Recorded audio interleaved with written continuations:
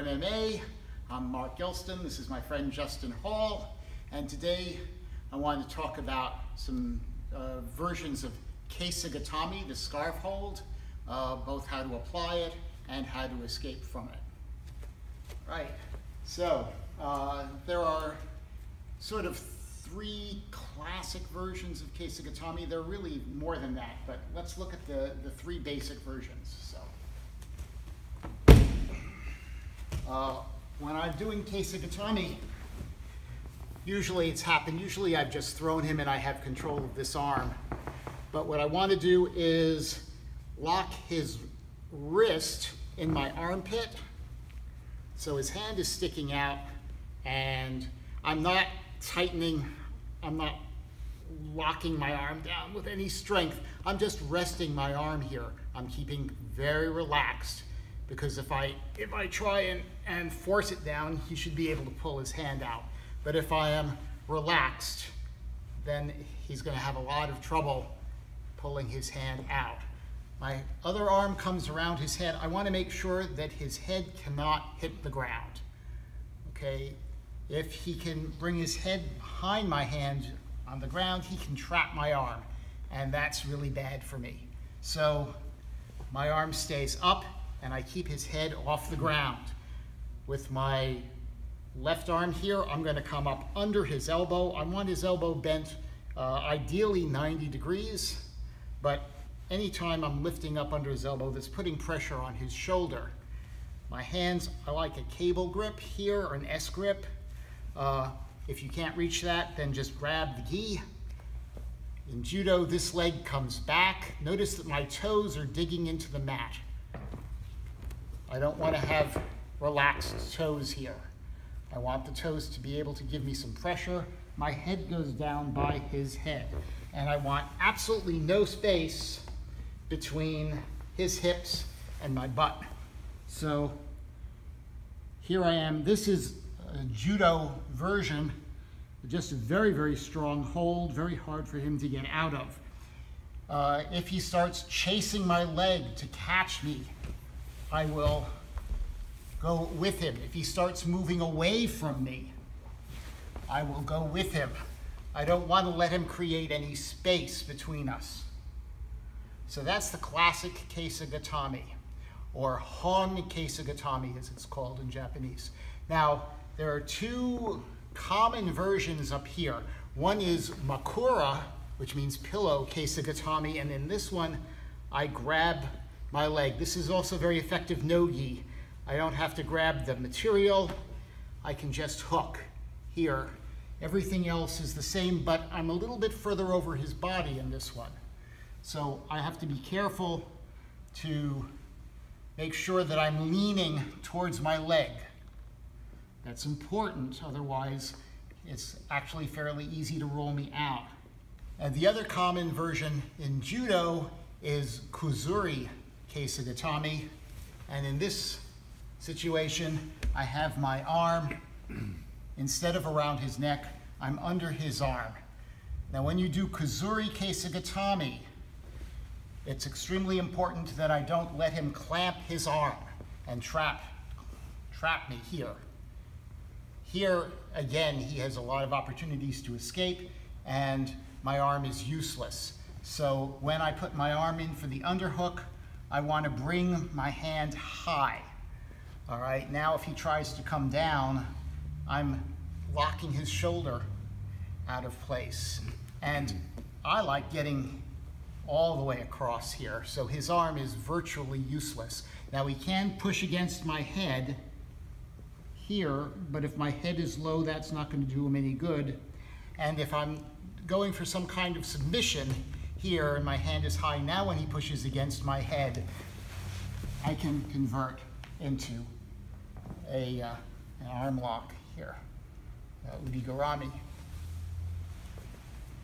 All right, so those are our three basic versions of Kesa Gatame. So let's look at the escapes.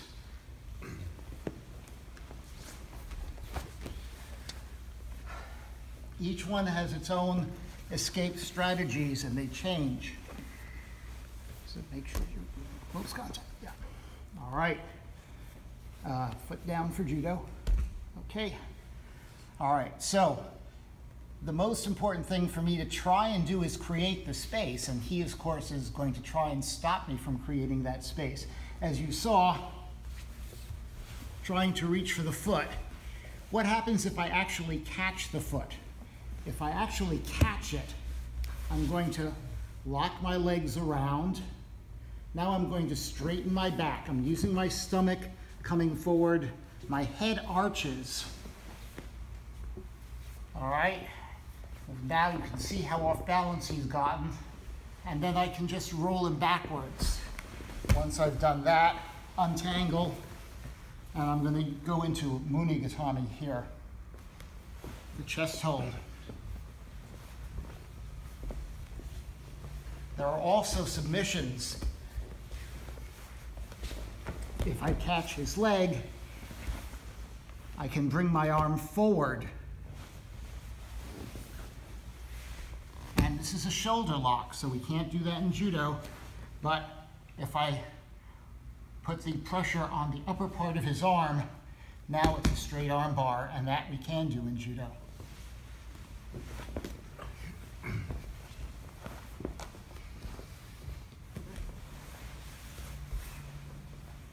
Okay, so when I try and reach his leg, he moves forward, so I can't get it.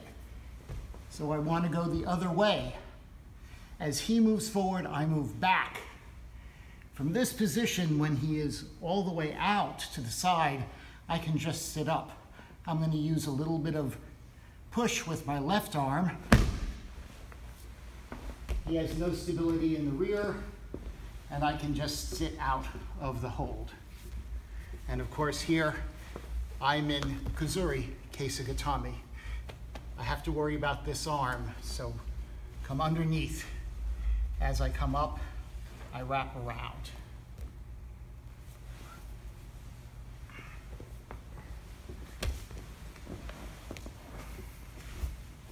But he's going to be savvy, so I roll towards him.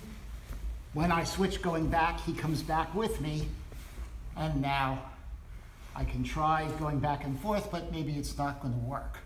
In this case, my arm is low. What I've achieved from going back and forth is my wrist is now free. It's no longer locked under his armpit. That's really the goal all along. Once my wrist is free, I can lock my hands around his waist. And from here, I have a number of attacks. What I like to do first is I want to do a big bridge over my right shoulder, over the shoulder that he is holding. So I'm down by his waist, my feet come up to my rear, and sometimes that is enough to get out. Notice that my head, once again, is controlling his shoulder.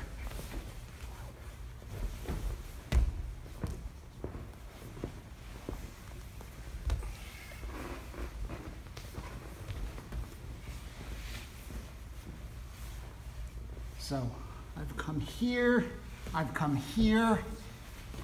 Now I grab around the waist.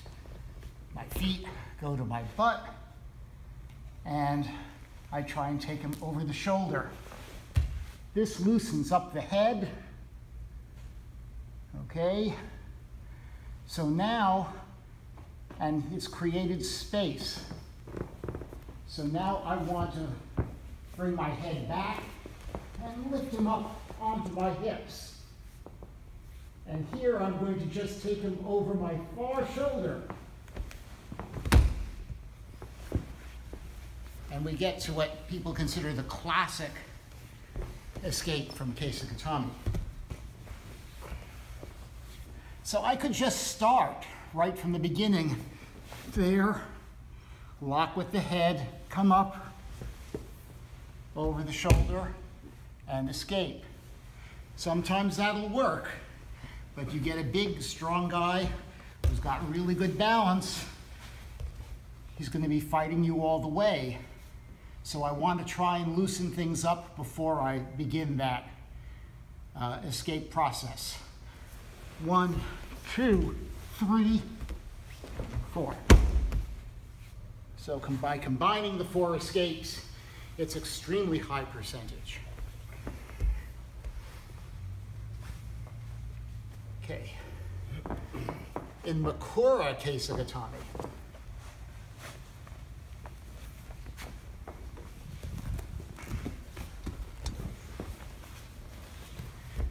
okay, now my head is really compromised. If I try that other series of escapes, very, very difficult because I can't get my head back to the mat. So in this particular case, ironically, I want to go more towards this leg, straight to the side, straight down. It's actually an easier hold to get out of if I'm aware of that. I still want him to help me out. Always with judo, you want to let the other person do most of the work for you. So the way I'm going to do that is I'm going to push him towards the place where I know I can't escape. My hand comes right up to his back and I push. Right? He's going to resist this because if he doesn't, I'm eventually going to slip this arm out. So he pushes back. Once he pushes back, I roll him right to my leg.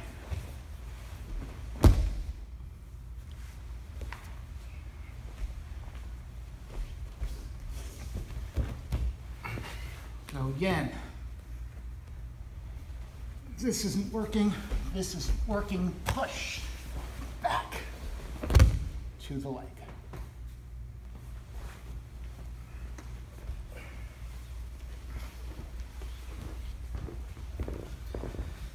Okay, Kuzuri Kesa Gatame.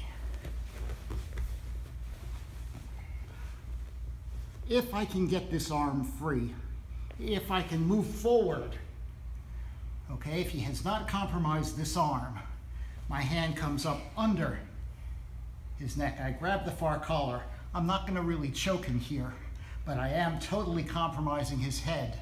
I'm pulling heavy elbow down, leg over, and come right up into the hold. You can also, once you've got the leg over, you can finish with the choke.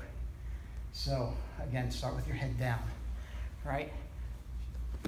He's doing something here. I'm going to push forward, flatten my elbows down to my hips, come forward, push, leg over, and if my foot is under his chin, then I can finish the choke. Or I can go into my own Kuzuri Kesa.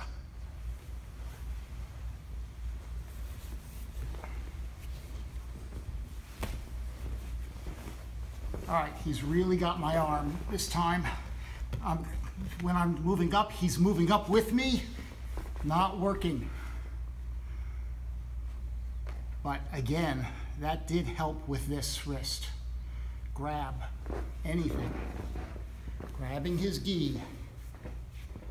Now a big bridge, pull up. And from here, I'm going to quickly turn under. If I can get my leg over, I can take his back or put him in an arm bar or a shoulder lock for BJJ.